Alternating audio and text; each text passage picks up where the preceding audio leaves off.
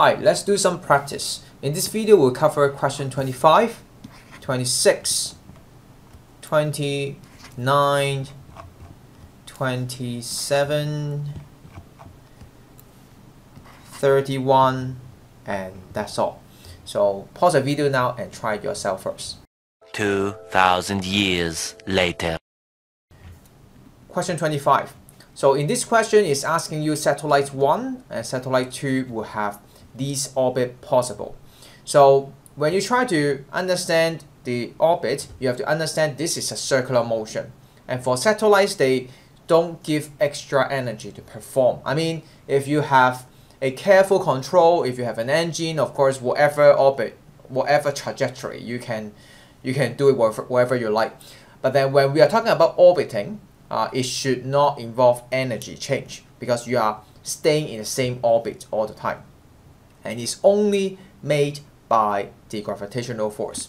So for satellite 2, it's possible because if you try to imagine this is the Earth and this is the circle that's orbiting around, the gravitational force is always constant and pointing towards the center of the Earth.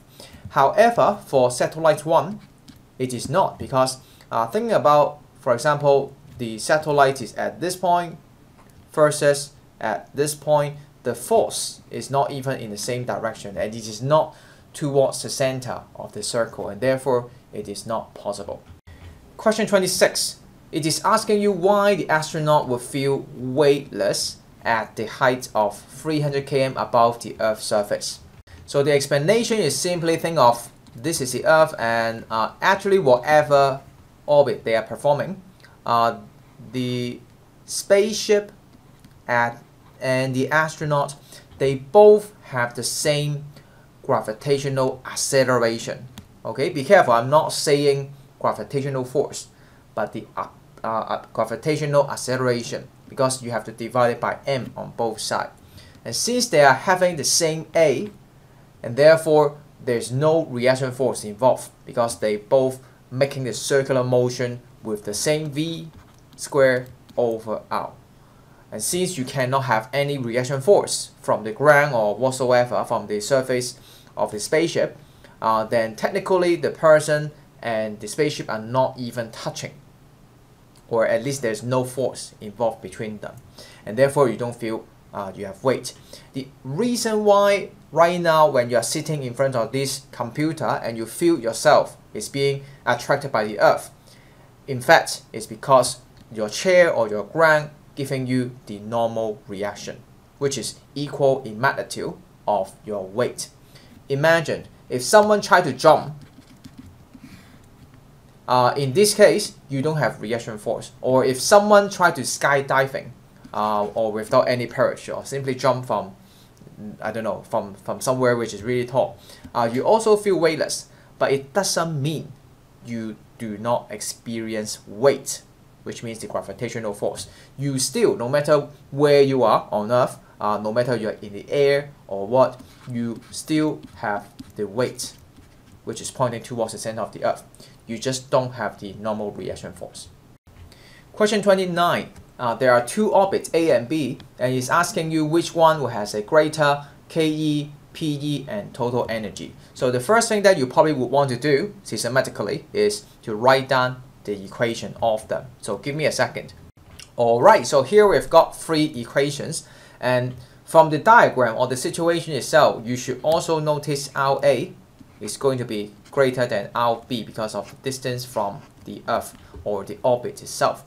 So let's go through each energy together. So for the kinetic energy, for the one who has a greater kinetic energy, then you must have, if this whole thing is greater, then R has to be smaller, right? And therefore B will be the one having a greater KE.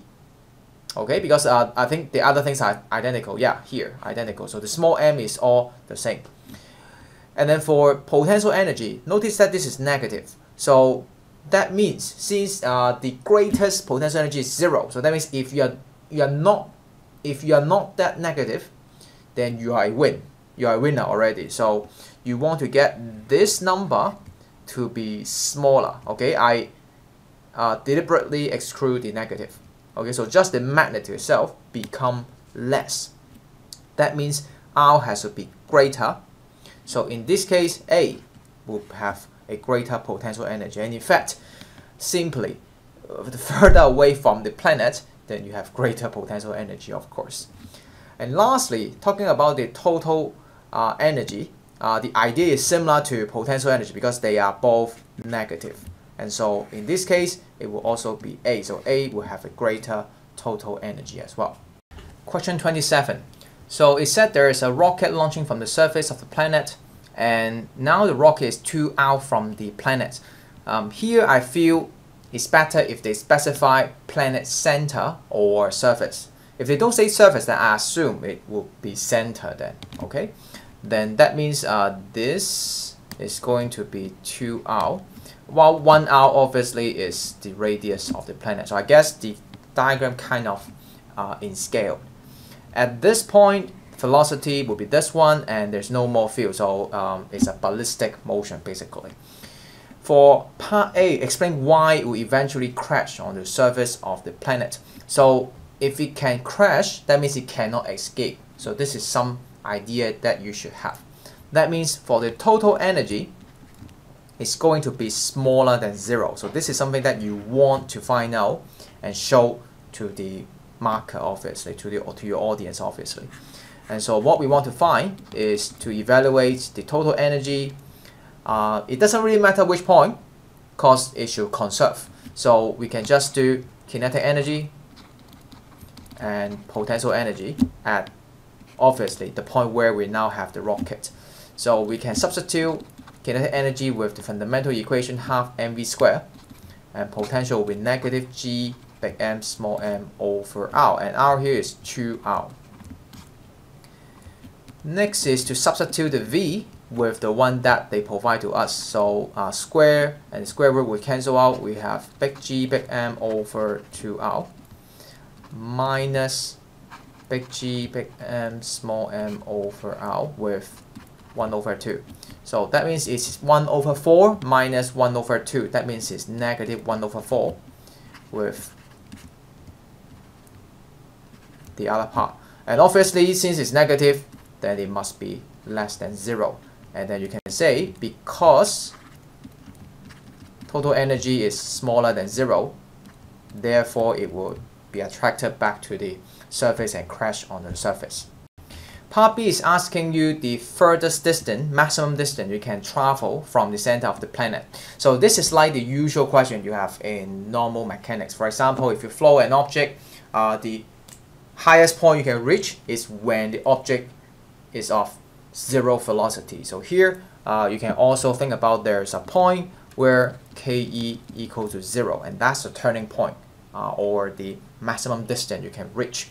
So because we have the total energy already, then we can make use of that. So that means the total energy will be the one that we get, and guess what? That would simply be the gravitational potential energy. So negative gmm over r. This r I will use a small r, lowercase r, to indicate it's a variable. And so we just have to find out this small r. So this small r is going to be, well, 4 big R of the planet. So that's the maximum distance you will travel to. Now, part C, it asks you the speed when the rocket crashes onto the surface, what speed it will have. So once again, you'll be using the total energy. So now I hope you can find total energy is quite useful, because you can always call that and then you try to pick any point you like and try to work out the potential energy and kinetic energy. So yeah, I'll just call it. So I'll write this again, and then that should include kinetic energy and potential energy. Remember, when you're on the surface of the planet, you still have gravitational potential energy. In this case, we are not setting the 0 at the surface, we are setting 0 at the infinity. And so here we've got the expression negative 1 over 4 gmm over r. And for kinetic energy, we'll keep it as half mv squared. And for potential energy, when you're at 1 r from the surface, that is gmm over 1 big R. So that means we have the GMM over R, this is positive 1 minus 1 over 4, so that means 3 over 4 in total. And we have 1 over 2 mv squared. Let's cancel something out.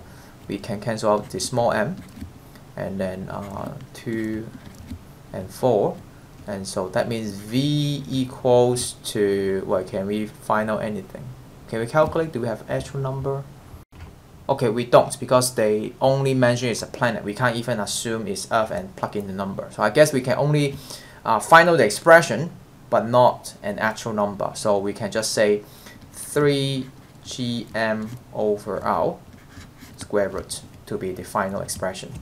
Oops, I've missed the 2. Okay, here we go.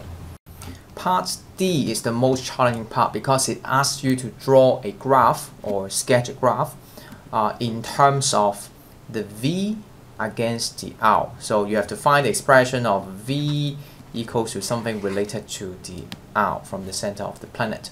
So again, we have to think through the energy.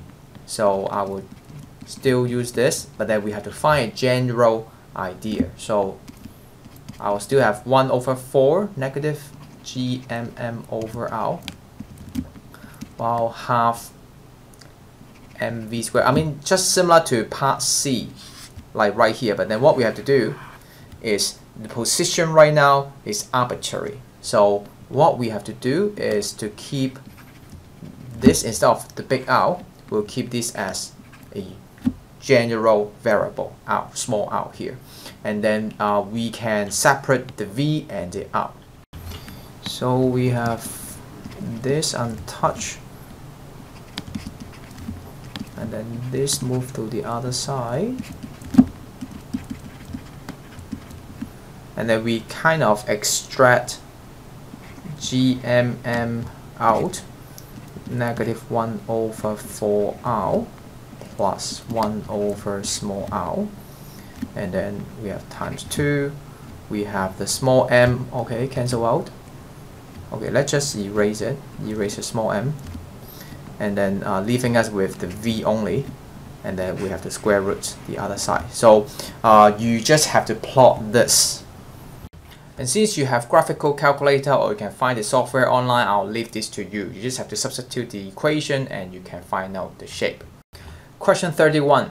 It said there's a satellite orbiting around the Earth, and now it turned on the engine, and well, obviously there's a work done probably, and changing its orbit with a larger radius. State whether or not work done is positive, 0 or negative. So obviously, again, you have to consider the total energy, because you should not consider just the KD or just the potential energy. You should consider the total. So let's just write the equation again. Total is negative GMM over 2R. And so in this case, since it's a larger radius, that means R increase, and therefore the whole number becomes smaller. But then if you look at this whole thing, it means become less negative. Less negative means you have more energy in general. For example, it was negative 200, now it becomes negative 100. So less negative, and you have to add 100 to it. So obviously the answer will be positive, the work done by the engine. That's all for this video. If you have any question, feel free to leave a comment in the comment section below. I'll see you again in the next video. Bye.